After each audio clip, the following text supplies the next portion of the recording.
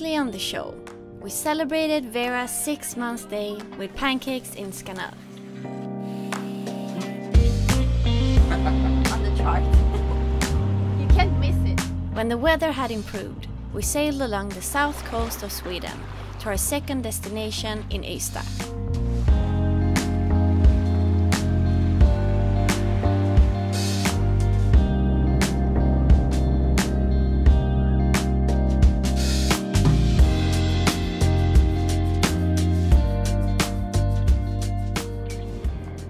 Ystad is a town in the almost far south of Sweden, and here we are moored in the city marina.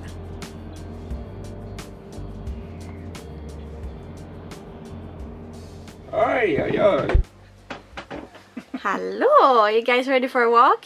Yes, we'll go for a walk. So this little girl can get some sleep and you can do some work. Yeah, I'm gonna do some editing. But I will join you guys later because it's a beautiful day today. It's really warm. It is. It's almost 20 Celsius in the shade.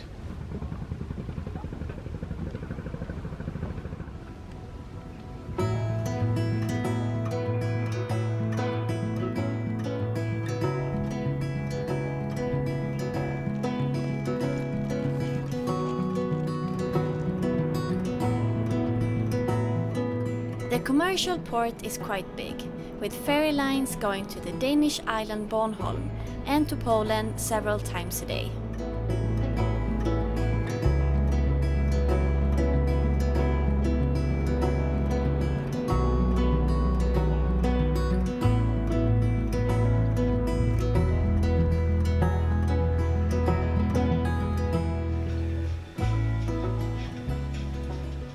Johan just called me and they are on the town square.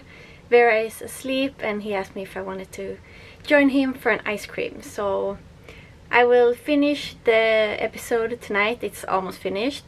Just do the last couple of things and now we'll go out and enjoy the sun.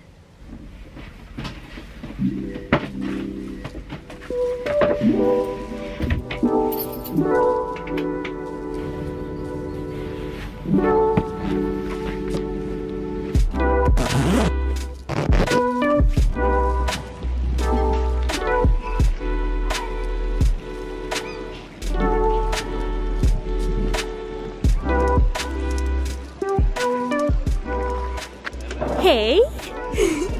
Hey!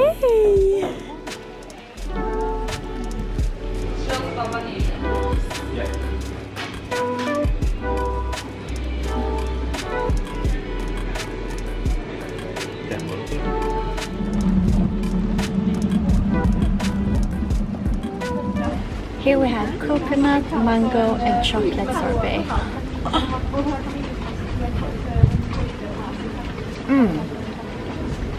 Wow, this is tasty.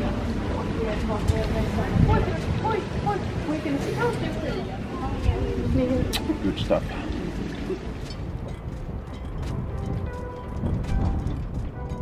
Ska vi gå och lägga oss nu? Där är mamma ju.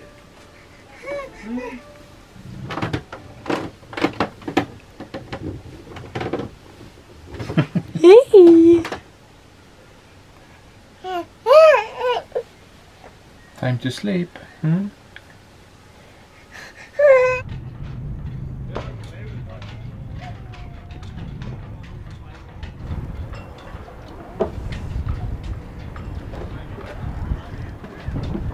Gäller att se var man går här.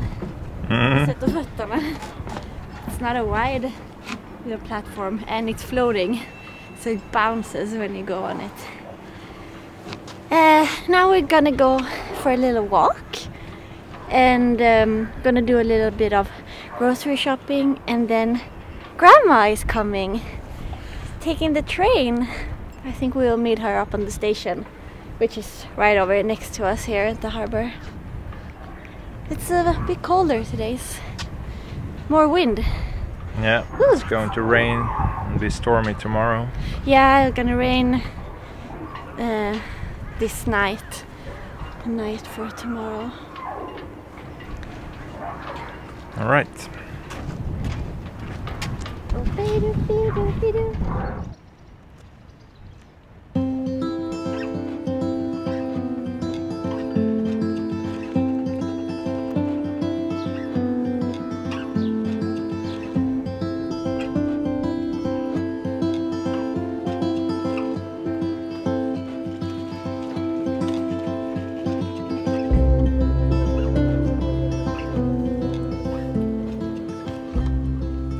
Well, Ystad is the largest town in this area, Österlen, or in the region. I don't know how many people live here. Around 40,000, I think. Something like that. What is super nice with this town is that it's so much old buildings that they have just kept In the city center. in the city center. Yeah. So now we're walking to the monastery, which is from the, what is that, 1500s? No, I think it's much older than that. 11, 1200? Yeah. I'm not sure. We have to.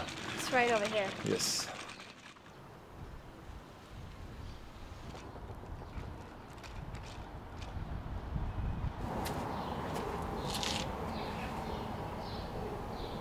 The monastery is from 1267. It was a knight who founded the place.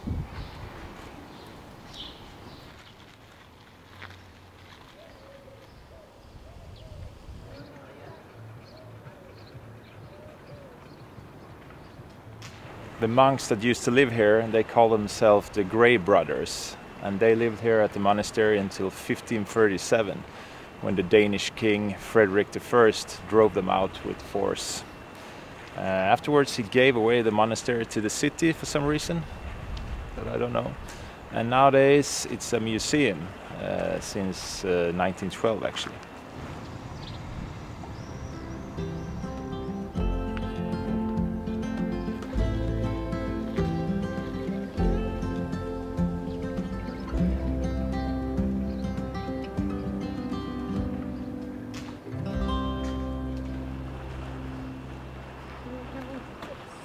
I'm reading about the pond here. Now it's called the Monastery Pond, but it used to function as a washing pond where the women, like maybe washing maids, I don't know what they were called, went down here to the pond to wash clothes. And the street that goes over here is called Sladdergatan. And that's sladder. It's a Danish word for pump. So they were getting water from there, like there was a pump construction to a little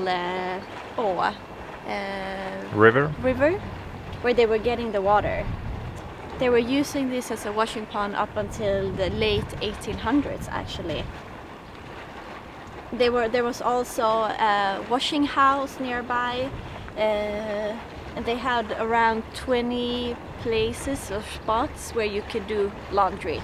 And today works as a pond for many birds. They even have their own little houses there on the island in the middle.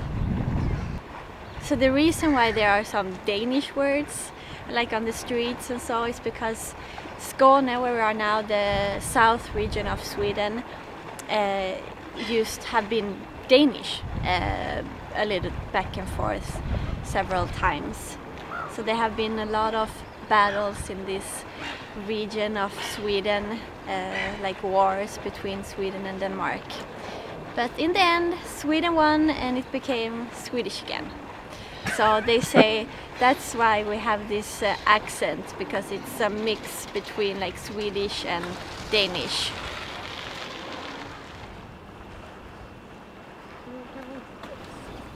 This maple tree have probably been here a couple of hundreds of years. It's huge. Ja, ett där också ju.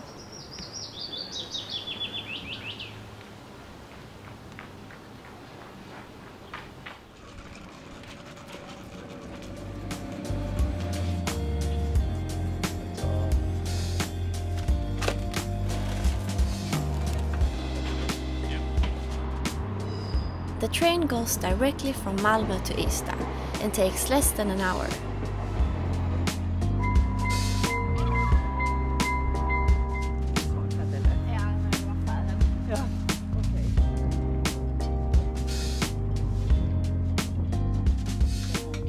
Mom had brought homemade lasagna, which we had for lunch.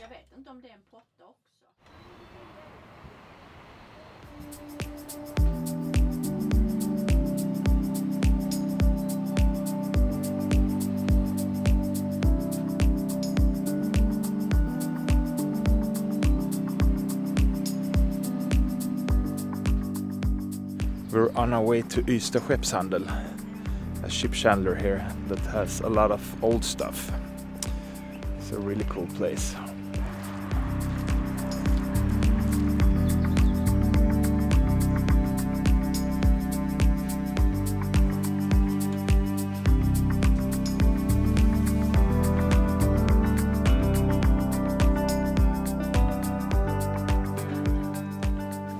I want to learn how to do this.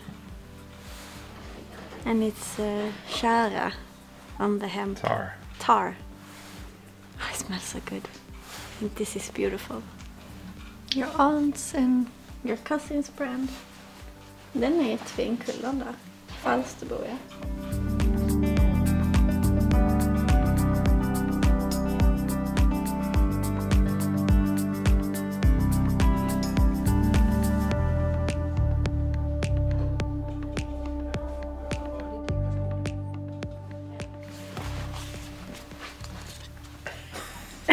Ska den vara den långa bak? Ja, det är för vattnet ska rinna av.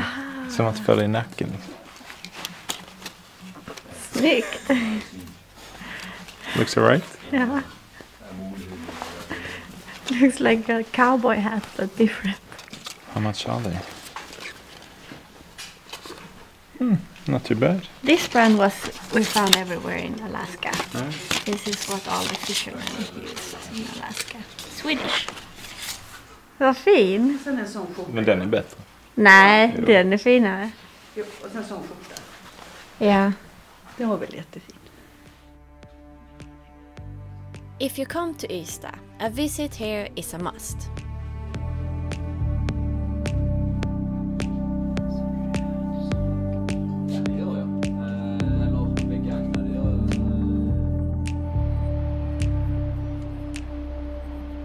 Det är härligt.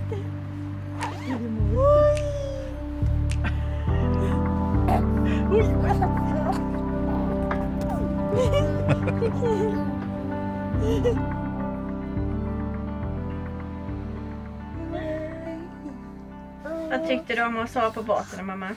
Jo, men det funkade bra. Jag tyckte det var skönt att sova där. Jag tänkte en stund att den där skulle trilla ner. Jag tänkte då är jag mosad. Mosad mormor i luckan i Monbitti. Hejdå!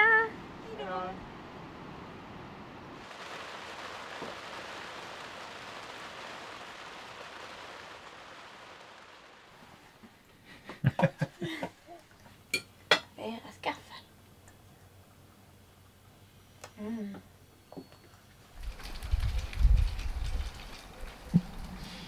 So this is our last day in Ystad. Tomorrow we're going to sail to Cosy, which is just another 9 nautical miles from here. We're standing outside the old train station house that is in recent years mostly famous from as the police station from the Wallander movies, which are internationally known actually. A policeman, Kurt Wallander, and he solves crimes around here in Ystad and around the area. A lot of different crimes and murders going on here. And yeah, they're really good movies actually.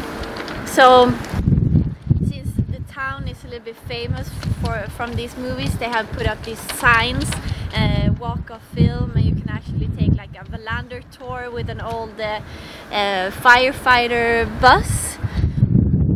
So several places in town you can see the old filming locations, and this was one.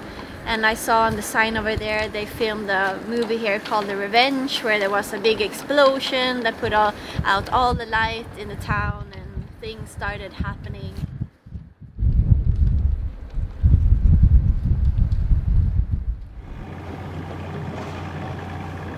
I'm gonna go to the fuel dock to get some diesel, and then we're leaving Ystad and going to Kosoberga on Ystad. Are you excited? Hur känner du, lilltjejen? Ska det bli kul? Ska vi ut på havet igen? Wow.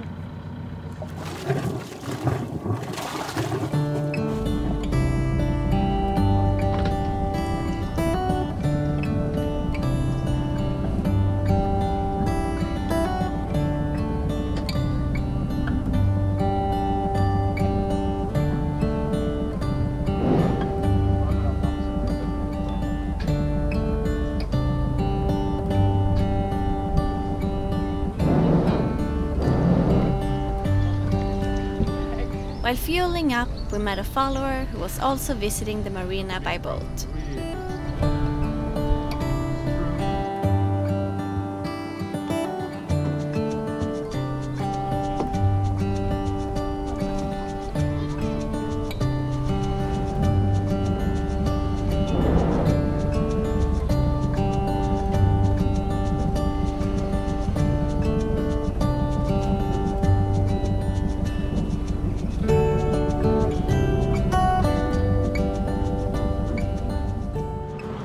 The weather is kind of unstable today.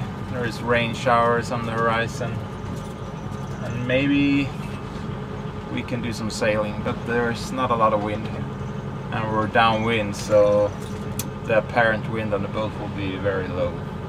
But we're not going very far today, only 9 nautical miles, so we'll see. We're not in a hurry. Jag tänkte bara kolla, jag har försökt få reda på lite information på er hemsida om det är någon skjutning idag eller inte på Kabusa. Men jag hittar inte för... Okej, så först i juni då antar jag. Ja, men det är jättebra. Då tackar jag så mycket. Ha det bra. Hej hej. Hej. I just called, there's a military field out here where they, where the military train. And quite often the military have shooting exercises where they shoot out over the ocean on the sea here, so of course you can't pass when they have these training exercises, and I couldn't find the correct information on their homepage, so I just called them to make sure that there's no firing drill today, and there weren't, so we're okay to pass. Yeah, quite a lot of swell today, I think, because it was pretty windy yesterday, but now there's no wind at all. So now we're just rolling. Killar i magen! Killar i magen!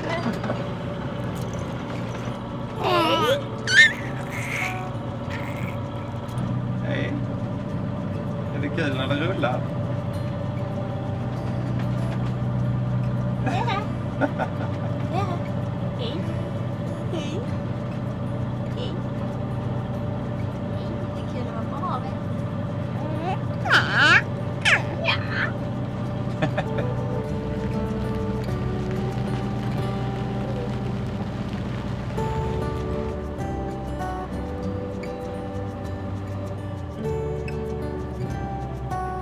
Thanks for watching this episode, and we hope to see you next week when we visit Koseberga.